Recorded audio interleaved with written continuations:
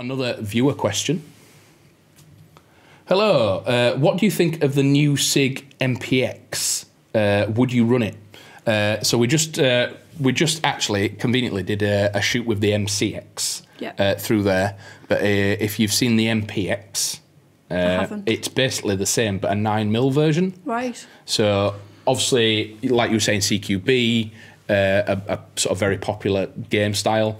There's the MP7 up there. Is that something that you'd look at in the future, sort of maybe a bit more of a dedicated CQB platform? It could be, yeah. I'm really impressed with the MCX. So if it's a similar system, but 9mm, it'd be really cool.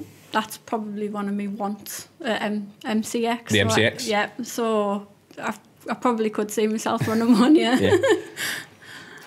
So, and again, with sort of the CQB stuff and similar to the MCX, is there any other platforms that you're thinking of maybe Dane getting but you owning?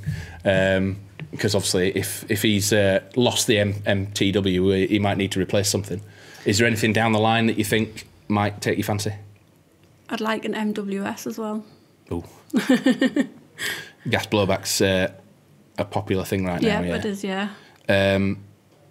Sticking to 5.56, or would you do what I've done to mine? Convert it to 9mm? Probably stick to 5.56.